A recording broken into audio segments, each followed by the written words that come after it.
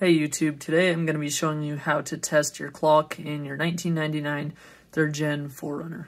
This process is also similar for other Toyota clocks. For example, this one here is actually pulled out of a 96 Toyota RAV4, but it has the exact same voltage and the exact same 4 pins that the clock will have from the Toyota 4Runner. So looking back here, top left corner we have the part number, this is where it's manufactured, some other number, then it's made of the ABS plastic, or the certification, and as you can see it has 4 wires. The colors don't really matter, especially if you're colorblind like me, but if you notice here on the plastic itself, there's actually imprint of what each wire is. So we have B with a plus sign, we have E, which has the minus sign, which means a negative or a ground. We are working with DC power here, obviously. And then here we have ILL, which stands for illumination with the plus sign. Here we have ACC with the plus sign. So B plus is for the battery. That's your constant 12 volts to this clock so that it doesn't forget the time and the hour. The negative is just a negative or a ground. It goes back into your wiring harness and attaches anywhere to the frame. We need somewhere for the current to flow, so we have to have a negative and a DC circuit. Here we have ILL. That stands for illumination. Basically, this signal could be, for one, it could be wired to a potentiometer. So, for example, there's a potentiometer on your dashboard, and that adjusts the voltage level or the brightness of your gauge cluster, your clock, the lights in your climate control, as well as the lights on your shift bezel. So that's what that does.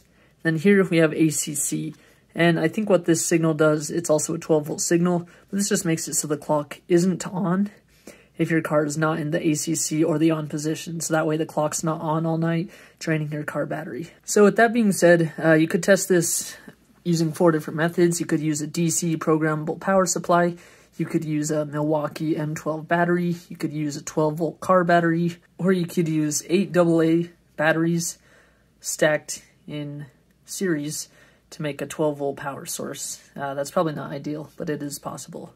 So here I'm just going to use my programmable power supply, so I've set it to 12 volts. The current doesn't matter because it's only going to draw the amount of current that it needs unless it has some sort of short circuit, and potentially this could get hot, but just set your current pretty low so that you can't pump more than maybe half an amp through this max. So to wire it up, let's start with the negative.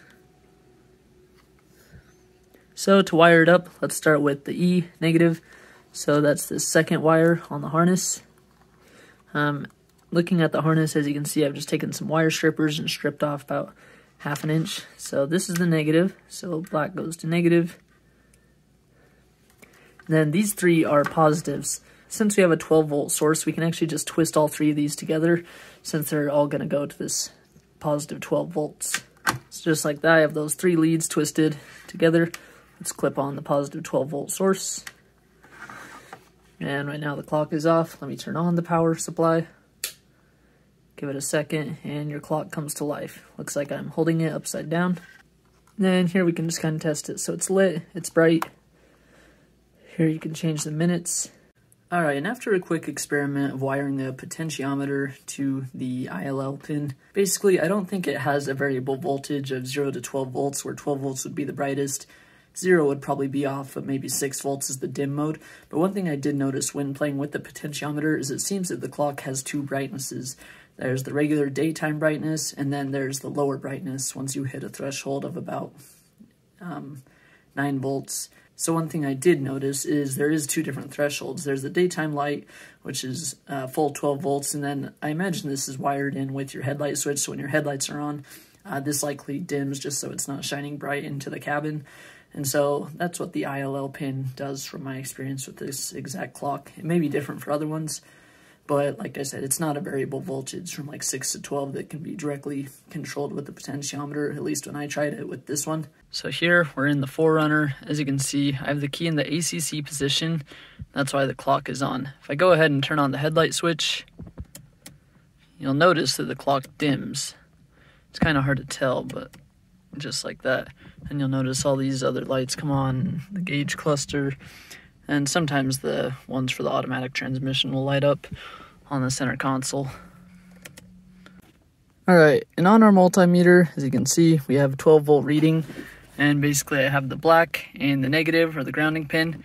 and I have the red and the B positive pin, so that's the constant 12 volts to the clock that keeps the memory alive. Alright, so now I have the negative and the ground, and I have the red in the very bottom pin, which is our ACC. So as you can see, the vehicle is off, and we get a reading of 0 volts. Now if I go ahead and turn it on to ACC, or even to the next position, the start or crank it, as you can see, we get 12 volts. So that line basically turns off the clock so it doesn't drain your battery all night. Then lastly, for the ILL or the illumination pin, as you can see, we get a reading of 0 volts. But then if I go ahead and turn on my headlights,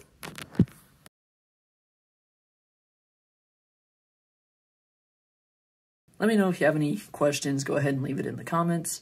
And if you learned something or want more tutorial videos about your 99 4Runner or 3rd gen 4Runner, go ahead and subscribe, and I'll see you next time.